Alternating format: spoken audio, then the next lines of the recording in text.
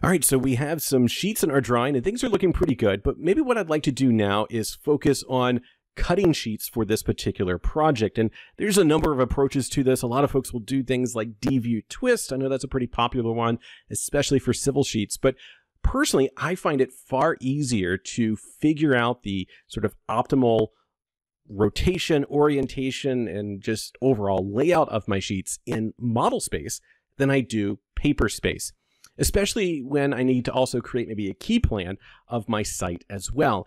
And so all of this is predicated on knowing the precise visible area of my paper space viewport. And so how can we do just that? Well, let's go ahead and get started here. I'm going to go ahead and just double click into this viewport. I already have one here in the drawing. Now, this viewport was just created with a simple zoom extents. So let's set this to a logical scale. Maybe I want to do 1 to 50 on this project. And so things, of course, zoom in for me, and that looks pretty good for me. Now, what I'd like to do is be able to figure out the exact area of 1 to 50 in model space so I can lay my sheet out there. So in order to do that, what I'm going to do, I'm going to double click back here into the sheet. And you'll notice something else I have done here is drawn a polyline over the visible area of my title block itself. And what I'm going to do with that, if I come over here to the Home tab, under Modify, we have a super handy command right here called Change Space.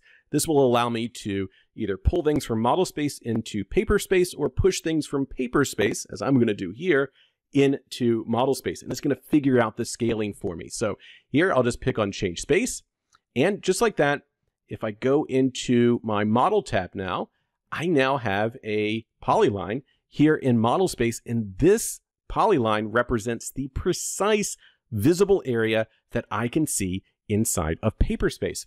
Now, what I find super handy from this point, let's go ahead and maybe change my rotation angle here for polar to 15 degrees. I can begin figuring out the overall orientation and layout of my plan set here by, I'll go ahead and rotate things, and let's just move this rectangle over top of my site, just like so. So maybe this is the exact orientation and layout that I'd like. I could certainly figure out the orientation of additional plan sheets here by using the copy command and so forth. But if I come back here to another layout tab, let's just double click into here and I'll do a zoom extents.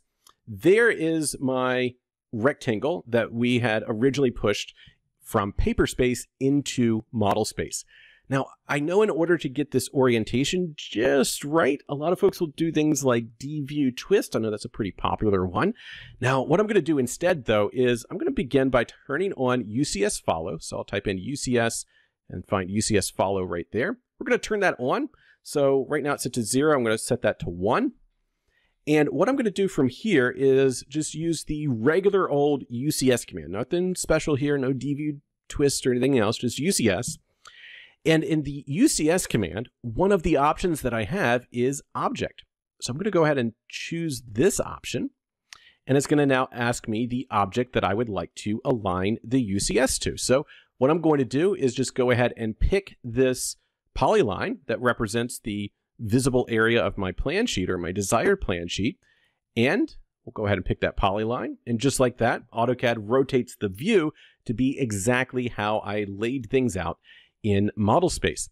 Now the scale is a little off here, and that's not too big of a deal. We know we can just go ahead and set that down here, just like so. And so the scale is right, the orientation is right, but the overall position is not.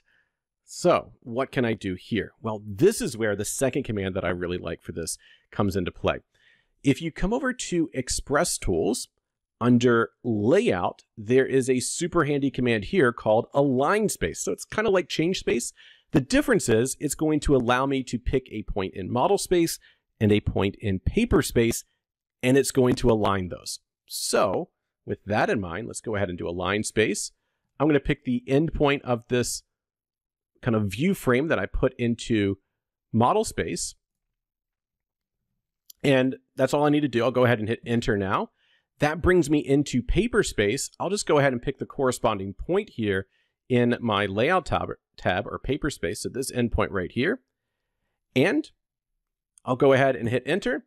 And just like that, it has pulled that view frame to be precisely where I located it inside of model space. So this is the way that I find most easy to set up, especially civil sheets where you need to lay out, especially on a large site. You might have different rotation angles and whatnot in order to fully sheet out your project. So that's the way that I find easiest, is change space and align space.